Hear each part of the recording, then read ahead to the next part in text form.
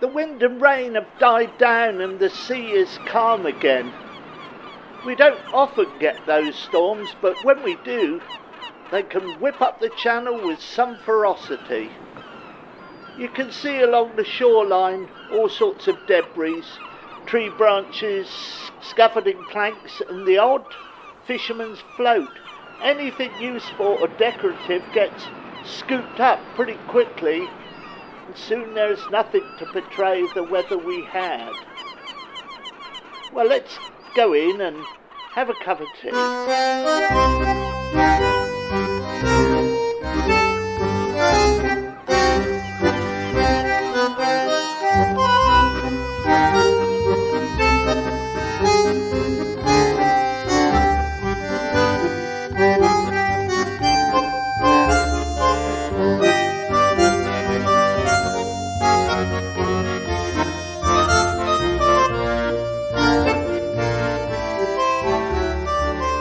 Hello, I'm Peter John Cooper.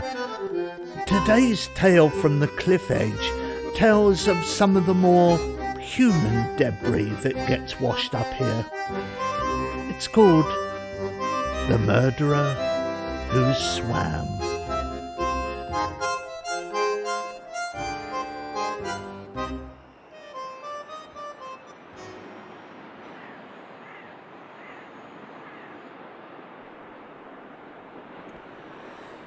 He was an amiable sort of chap, you know, the sort who would be happy to give you the time of day as he sat out on one of the West Cliff benches, toweling his lank grey hair after swimming, and then go on to tell you his life story in odd fragmented detail as he pulled his t-shirt over his head.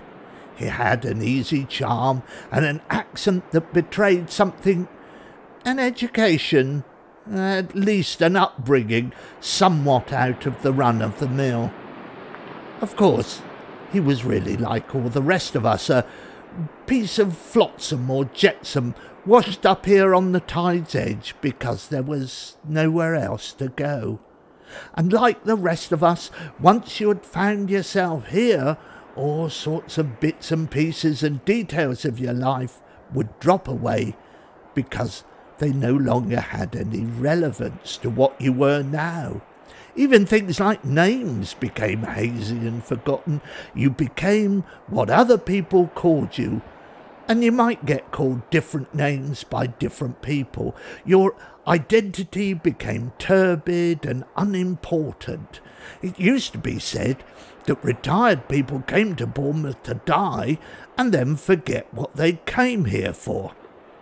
The truth is, people get washed here for all sorts of reasons, but then forget who they are. And whether you're a wealthy retiree living in a nice apartment with picture windows over the green, or someone down on their luck and sleeping in the bushes with only a few cans of cheap cider and a collection of dog ends to keep you company, you are basically all here for the same reason and with the same history. You were something somewhere at one time, but now you are here. If I'd asked him anything about who he was, I'm pretty sure he would have just answered, "I swim, old boy. That's what I do. That's who I am." I'm always intrigued by those who still cling to fragments of memory, little pieces of parchment with odd sentences that may or may not be clues to a previous existence as a High Court judge or a member of the SAS or someone who has devoted their life to caring for a difficult, ailing mother. And for someone like me, it's fun putting those little clues together and trying to deduce a character that I can write about. People here called him Rich. I mean rich as in a name, you know, whether he was rich in the other sense I couldn't tell. There was a large black BMW that would turn up from time to time outside his apartment block, and I'd see him climb in and get whisked away for a few hours, but that meant little. All that implied was that he knew someone who owned a BMW and who may or may not be treating him to lunch.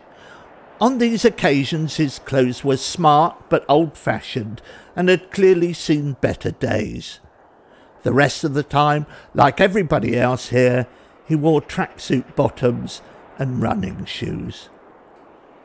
"My running days are over," he would say expansively, as if implying he might once have been known for his running.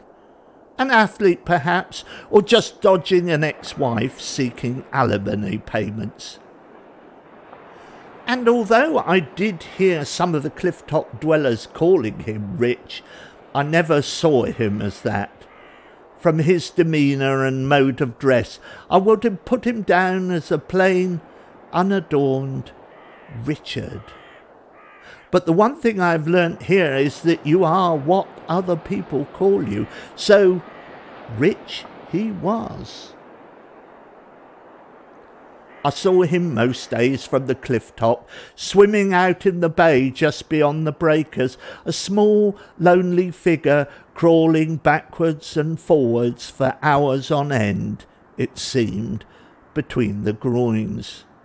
I wondered if he'd been an actual athlete, one of those public school types from Chariots of Fire who had had his ambition to be an Olympian thwarted through some connivance of another runner or by some personal failing. Ambition? That's a funny word. What would I do with ambition, old boy? Not for the likes of us. Not here. Not now. And not then either. I bet my fortune against the future, and the only winner there is the bookie. I'm not sure why I gambled. I mean, what was I ever short of? People called me lucky. They were being ironic, but I was too stupid to realise. But is there ambition in that?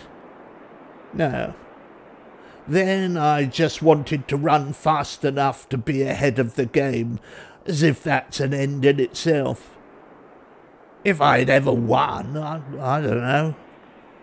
And now I've become an entirely different man from the one who lost a fortune, and a family, and a name.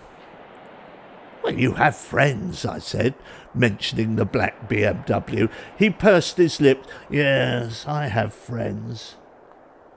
Perhaps it would be better if I hadn't. They hid me, went on hiding me, when it would have been better if I had faced up to things. But they must think highly of you. No. These are people for whom friendship is a duty, an obligation, learnt at school, drummed in on the rugger field, welded into place in the Guards. It is a shield behind which we shelter together, and it never does to let the guard down. A lifetime unwritten contract. There can be no cracks, because once one brick crumbles, the whole bloody edifice comes crashing down. All for one and one for all, old boy. I have friends. But what are they really? Prison warders, old boy. Prison warders, making sure that I can never escape, can never let the side down. I've done my time, several times over. But there is no redemption when you have friends. He paused, reflecting for a moment, deciding what he was prepared to say. Do you believe in redemption, old sport? Human redemption, not the religious sort, of course, although I suppose that is just another way of looking at the same thing. No, they weren't going to let me have any of their precious redemption. Well, Not in this life, not until my neck was well and truly stretched. Metaphorically speaking, old thing, metaphorically speaking. For 40 years I ran on the treadmill. You wouldn't believe the effort it takes to burn through a fortune. And now, for 40 years since, I have swum. Tell me, isn't that enough? Does one half of your life cancel out the other? For 40 years the truth was hidden from me. I was hidden behind titles, wealth. I lived a charmed life. I thought I could have anything I wanted. Everything. That I could even see into the future. A cripple of the most awful bloody sort. Emotional, intellectual, moral. It came to a climax. I killed. In rage and panic. And what is more reprehensible? In ignorance. In that moment I lost everything. Self-respect, self-worth, my family, my life. I took to swimming. That was a little joke on my part. No longer running, but swimming. The sea out there is the only place where I can be free of it all. The sea holding me up. I committed myself to the support of the sea. They still call me lucky. I can see the look in their eyes when we meet. I think they like to see me as an exhibit in a zoo. Let's throw a banana to the luckiest man in the world. They like to see me occasionally to remind them what might have happened to them if things had been different. I am a dirty secret they can laugh about in their club when they are together. I am an act of charity that assuages their dirty consciences. They have devoted themselves to keeping me here alive for the sake of friendship. But I am a weight around their necks as much as they are a weight around mine. We owe each other that terrible debt of friendship, and my payment of that is to keep swimming. Gave me time to think, to be someone else, to be the swimmer. It's the only place where they can't get me. If they did, they would hold me down as I swim, so that I can never come to the surface to breathe. I just have to swim far enough out so they can't get me, and I have to keep swimming. You talked about ambition. I suppose I do have an ambition. To swim. To keep swimming. To go on swimming. I never put into words the obvious question that sprang into my mind. I should have asked when I had the chance, but I never got round to it.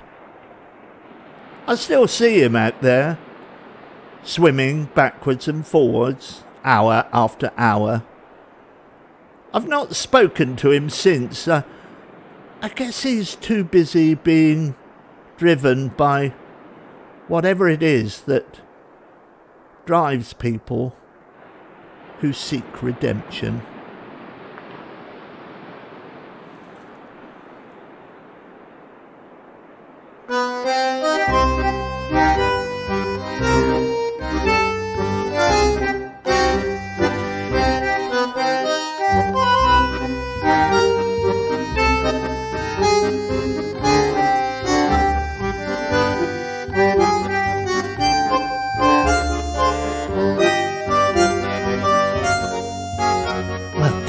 For listening to that tale from the cliff edge.